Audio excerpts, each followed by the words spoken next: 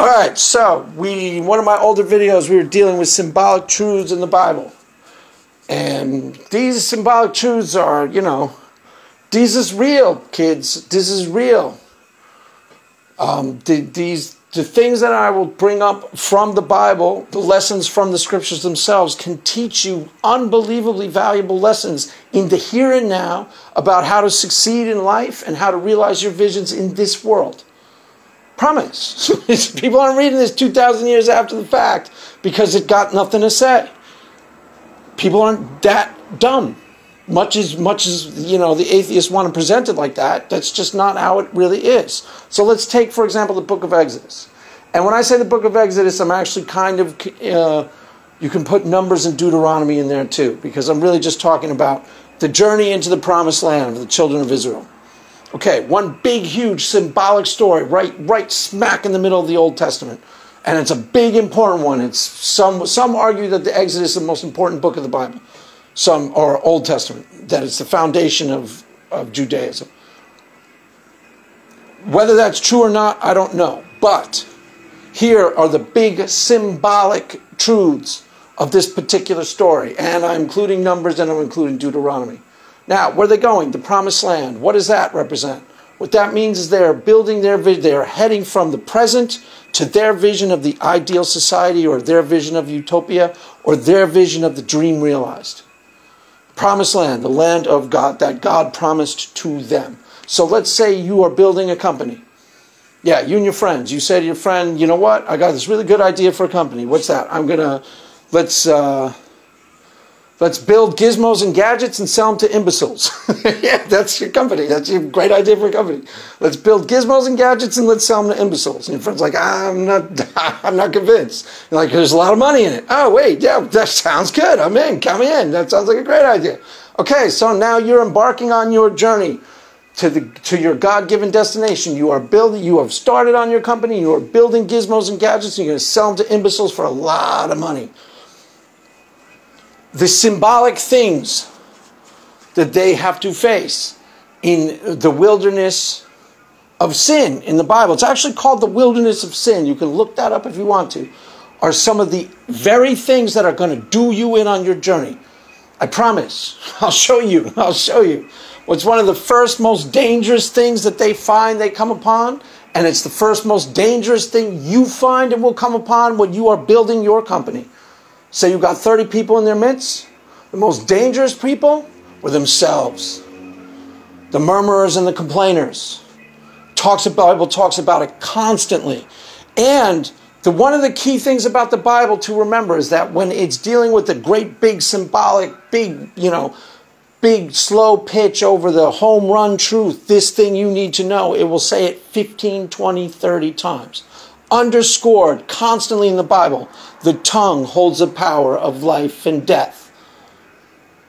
Underscored constantly, their carcasses fell in the wilderness. Often it says because they didn't have enough faith. But the really important kernel of it is that they were constantly speaking death. They were constantly speaking negativity and defeat into the enterprise itself. Now, let's go back to our imaginary company that we're building.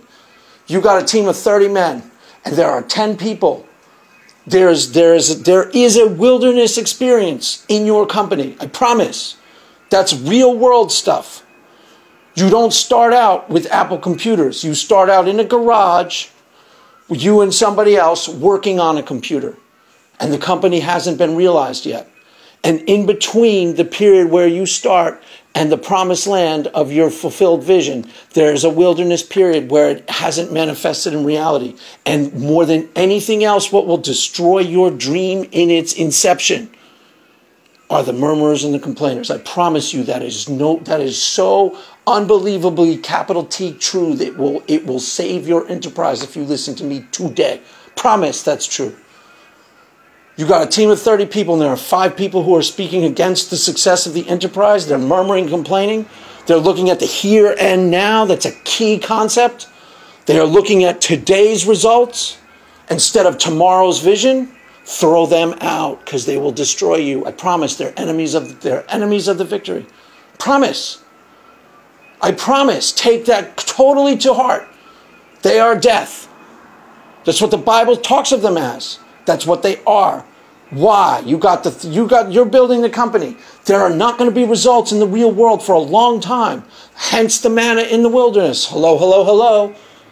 There's not going to be results in the real world for a long time. All companies go through this period where the dream is deferred, where you have to survive on next to nothing.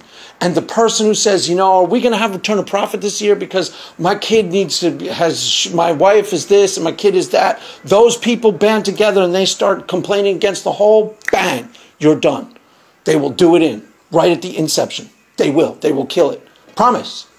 That's a law of life. That is such a big, important truth. And the whole story of Exodus is about that.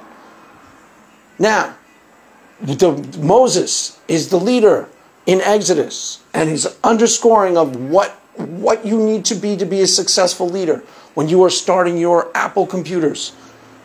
Ideally, a servant leader. Ideally, a servant leader who even takes time out in one part of the Bible to listen to to hear all the cases of the people, who almost wears himself ragged in service of the people. That is the template for the type of leader that you are supposed to be in this world. And there are deep symbolic templates. Keep in mind, this is a template for almost all visionary undertakings under the sun. And they all operate according to this.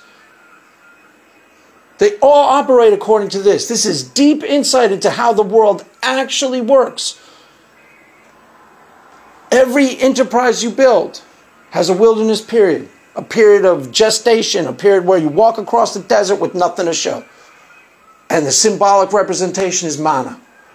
Now, supernatural provision is key, because you will find, whether you believe in God or not, that you just kind of make it through the day. You just kind of make it through the day. And the people who recognize that and they keep believing in the final outcome are the ones who are going to overcome. And the people who are speaking against the final outcome and complaining that we're just making it through the day. We're just barely getting by. Everybody knows you're just barely getting by. But some people have their face set like a flint towards Jerusalem, as the Bible tells you to do. Some people are looking at the vision in the future, and that's all they're focused on. That's how the Bible tells you to live in this world.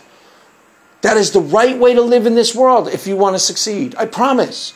It's a much better way to live in this world. It's a much wiser way. First of all, you don't drain any of your energies. The reason why the death speakers kill you is because they put the poison into everybody else. Tongue holds the power of life and death. Why do the people who are speaking death against the eventual triumph, they kill you? Because their poison gets in everybody else. They sow discouragement into everybody's heart. And everybody starts to listen to them if you keep them around. You got to get them out. They will destroy your Apple computers. They will destroy it. Because there's going to be a period between when you get the idea and when you don't have any results to show in the real world. That's the symbolic significance of manna in the wilderness.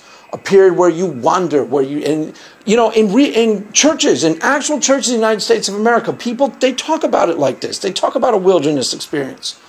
People understand this and they deal with it as symbolic truths. They understand it and they talk about it the correct way. They do. I've heard this talked about 15 different times. Underscored almost exactly as I'm underscoring it for you. Christians talk all the time about a wilderness experience. I guess that's enough for now. I'll go deeper into this. So that's just the beginning of dealing with the book of Exodus as the symbolic truths embedded in the book. That's all for now. Amen.